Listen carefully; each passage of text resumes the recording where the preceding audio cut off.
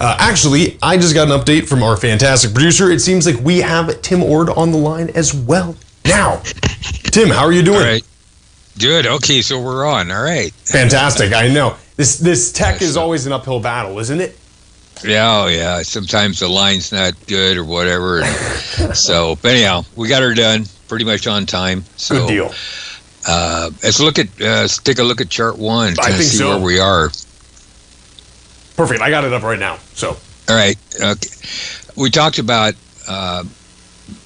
It's a little messy. You know, I pointed out the bicycle we got here, which I got long a little bit too early, but anyhow, I stayed long because the bicycle really generated a stronger bicycle than anticipated. And I covered that today's Tuesday. So anyhow, we're still on the bicycle, but what I want to point out on this chart, this is a daily SPY, and I got circled in red on the chart where the market got above the upper or lower Bollinger Band, and I circled those times in red. And so we're above it right now. If you look at the current price, you know, we're actually 100% above it. Normally you get about 50% or more above it or below it, sometimes less. The market's usually going to stall. So I don't think this rally on a very short-term basis is not going to go real far. We did have a super big gap yesterday. It's like over 2%, give or take, gap yesterday. But breakaway gaps usually don't get filled. Okay. So if you have a breakaway gap, don't count on that getting filled. But the other gaps after a breakaway gap a lot of times do. So I'm thinking this is probably a breakaway gap. We're not going to pull back down, fill the gap, which is around 575. What I do think may happen on a short-term basis, I got a dotted horizontal line there around 585.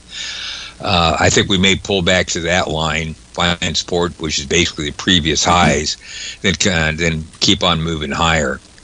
So not real bearish here, kind of a surge up.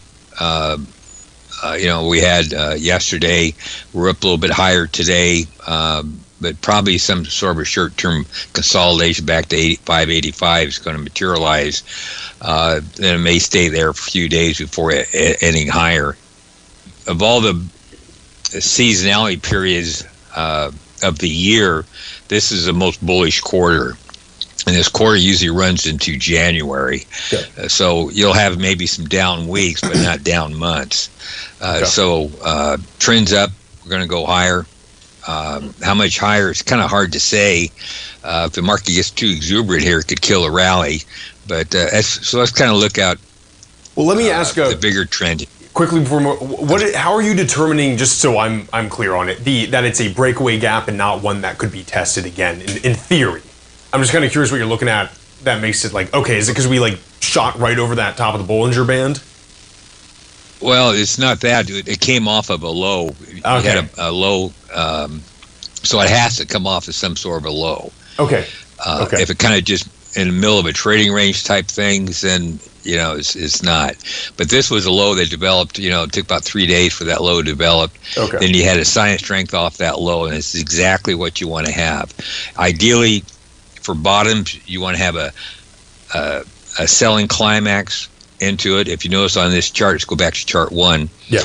If you look at the volume chart, we did have a selling climax. Selling climaxes are when the volume jumps 30% or more compared to the previous days, and that's approximately what that one did. Okay. So I'm calling that a selling climax. We also closed below the lower Bollinger Band on that day. We had a trend close of 1.15. Next day, we had a trend close of 1.2 with 240 downtick readings.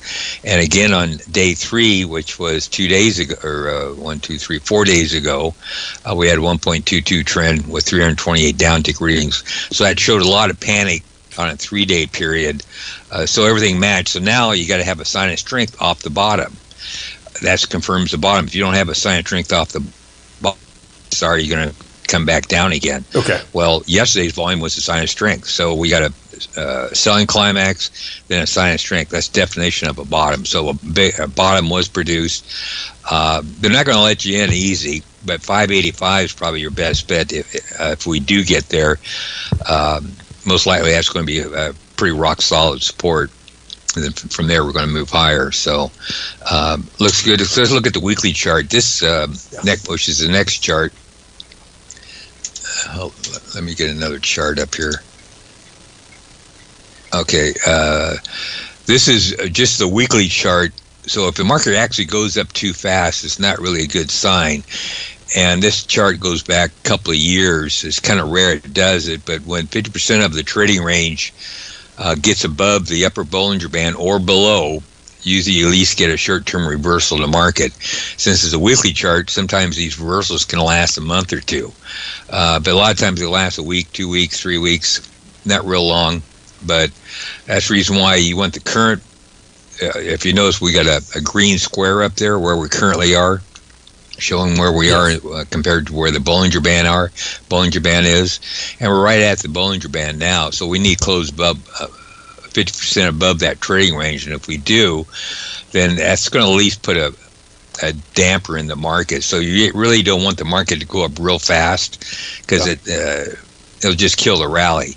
And so far, on the weekly time frames, we're doing actually pretty good. So even on a daily chart, if we do get a minor pullback on a bigger time frame, that'll actually be bullish because that'll keep from the weekly market closing above the upper Bollinger Band by 50%.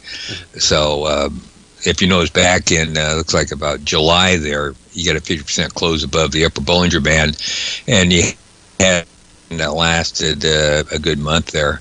So we don't want that to happen here. So you want the market to go up, but not too fast. Right. So, and it's going up decently, so we're good. You know, how high is high. It's hard to say for sure here, but in general, I think we're going to rally all the way into year end. So it's, you know, I don't know.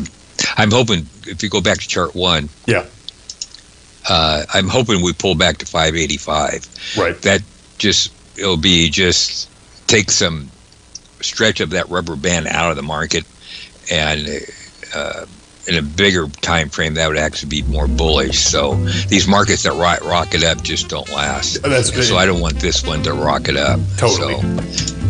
Yeah, Tim, stay right there, folks. We'll be right back with Tim Ord of the Ord Oracle after this break. Welcome back, everyone. We're joined right now by Tim Ord of the Ord Oracle. If you want to see more of what he's got, you can go to the ord-oracle.com. Strongly recommend checking that out. Additionally, you can go over to TFNN.com. Go right over to the services tab, and he has 2 fantastic webinars for you. These are the secret science of market tops and then 6 secret ratios every trader should know. And for the deal of $149 each, that is quite a steal. Tim, welcome back. We were looking at chart 2 before we went to the break, which is the weekly SPY. Right. Okay, that shows where we are, kind of like the weekly's okay. Yeah. So let's go to chart number 3. Okay. This one will actually, you know, since it's on a monthly time frame, this is the monthly SPY. It's a real good indicator. It just kind of tells you a warning that consolidations in the cards or not. But the monthlies, you know, it's a little bit bigger, so they can warn a little bit more. That normally if you get 50% above the upper Bollinger Band, at a minimum, a lot of times you get at least a month, if not 2 months of consolidation. And I circled in red the times when that happened. And so far, if you look at the monthly chart, where we are, which is that shaded green area, we're fine. You know, we're not into an area where an intermediate term high can form, or at least a multi-month high can form. So, you know, we're trending good. We're kind of hugging the upper Bollinger Band, which is ideal. So how long can this market go? And well, it's hard to say. But to me, I have no signs whatsoever of a top that may be formed. I really can't see real long out, but I think we're fine the rest of this year. Not saying every week's going to be an up week, but the market's going to be a lot higher than we are right now by the end of the year. I'll put it that way. Right. So it's a good time to be long and stay long for right now. So decent buy signal a couple of days ago, or several days ago, and don't see any trouble whatsoever. We had a selling climax, turned into a buying sign of strength, and those lead to multi-week rallies. So everything looks good. Right on. We can start going to the gold market. Yeah, big time. There's been some movement in the gold the past few days, especially with the election. Yeah. So. Yeah, there's something not real significant, but I want to point it out. Chart number 4 is just a monthly chart. This gave a buy signal back, I think it was May 31st of this year on the monthly time frames. The blue lines are actually I should probably describe what this chart is. The bottom window is the monthly up-down volume with this Bollinger Band. Next higher window is a monthly advanced decline. Bollinger Band on the monthly time frame. The buy signals come when both indicators close above the mid Bollinger Band, which is the blue line. The sell signals come when both indicators close below the mid Bollinger Band, which is the red lines.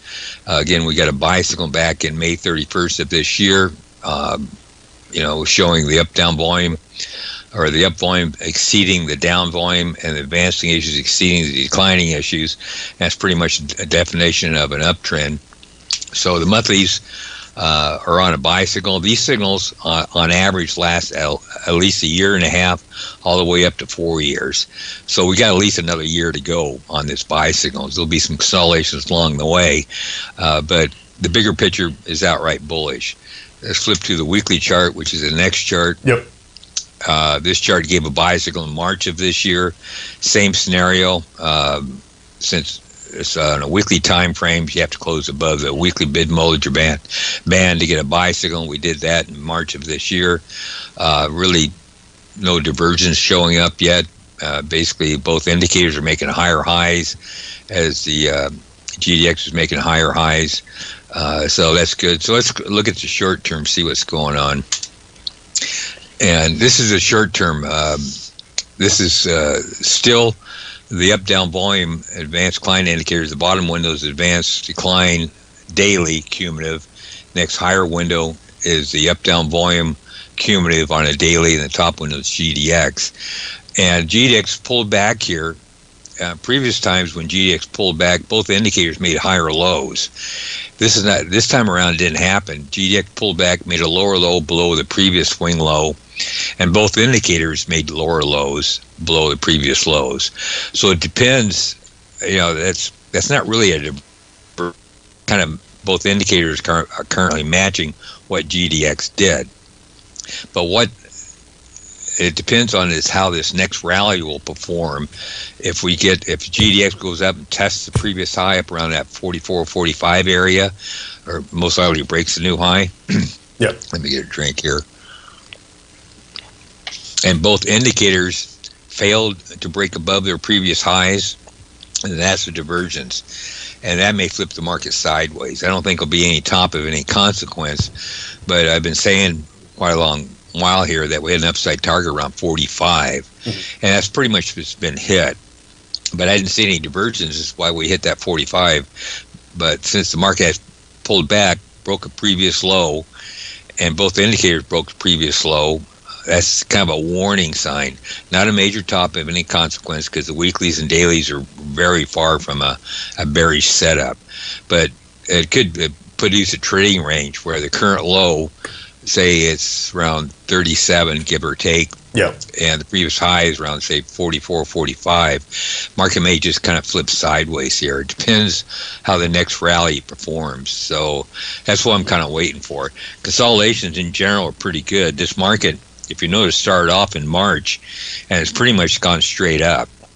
I mean, it's been back and forth, but it's been making higher highs, higher lows all the way up. This is the first time we broke a previous low on GDX, and both indicators did so too. So kind of a warning sign that the market is due for some sort of consolidation.